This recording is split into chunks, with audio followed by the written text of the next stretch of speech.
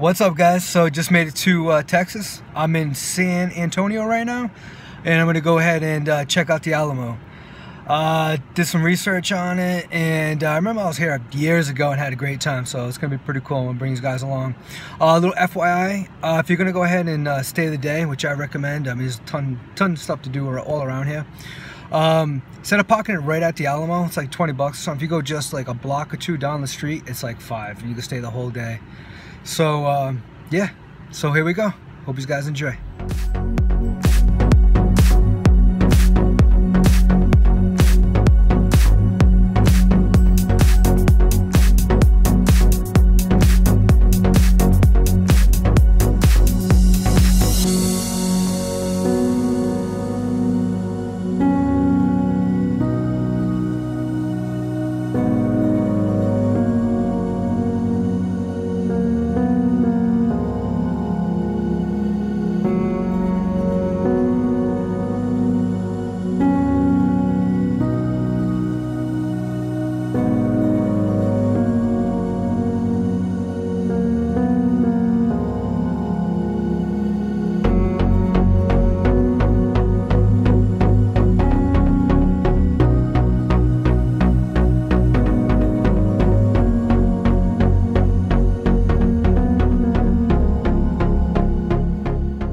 It's a 17-minute video. It's very concise, though. It covers the 300-year period of the Alamo.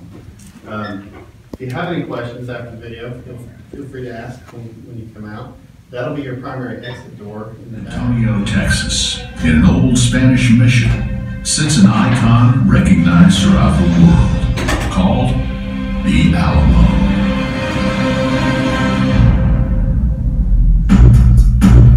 Indigenous tribes have long inhabited the vast expanses of the American Southwest, but a great change is coming. What started as a mission is now a military outpost called the Alamo. The soldiers have come here to guard against a new threat, the westward expansion of the United States.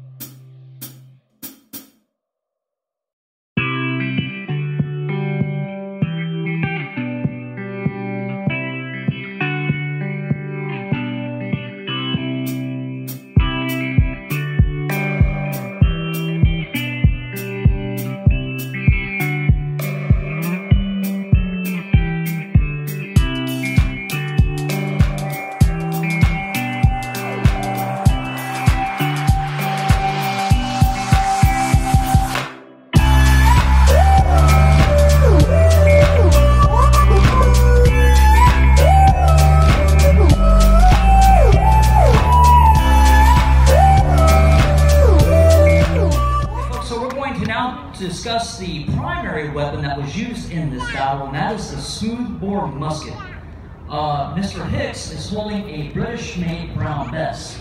That is the musket that the entire Mexican army is using in this battle, and half the men in the Alamo would have had that musket as well. But you got Springfield muskets, American-made, and also American-made Harper's Ferry muskets here as well. Muskets are not rifled, they're smooth bore, so the barrels on these is just a pipe. So when the ball is fired, it bounces down the barrel. Now these guns are sighted for 100. We're going to start out with the men at shoulder arms. We're going to tell them to prepare to load in 12 times. Load. Open, pen. Handle, cartridge. Now the cartridge that the men have is a paper tube. It has the ball on the bottom. The pre-measured gunpowder sits on top. We carry 25 in the cartridge box. Now these are crimped over, and the only way we can open these things is to tear cartridge. He's going to bite off the end of it, spit it out. Prime. He's going to pour powder in the pen. Shut pen. Cast about. Charge cartridge. He's going to pour the remaining gunpowder down the barrel. With the ball still in the paper, they're going to wad it up and stuff it in there. Now we've got to drive that paper and ball down on top of the powder. Draw rammer. Ram cartridge. Going to pack it tight. Return rammer. Shoulder arms. They come up to the left shoulder. That lets the officer know that they're loaded and ready to fire. On the battlefield, we're doing this in the quickest time. He should do that in 20 seconds. Now the officer is watching the men, and there would be a line of them, be 25 of them, standing shoulder to shoulder. You would have another rank behind them of 25. That would be a company. He's watching the men, waiting to see all of them come to that shoulder. Lets them know they're all loaded, ready to go. We want them firing together at once in a volley. And we have to fight that way with these firearms because they're so inaccurate. So what we're doing is we're putting a sheet of lead down at the enemy. We're going to hit more of them doing that. Of course, they're doing it to us as well. So this is about speed of loading. So we see that they would be loaded. We know the rest of the cannons are ready. Aim and fire. Boom. And shoulder, arms. We go back to the shoulder and we do it all over. Ready. Aim. Fire. Boom.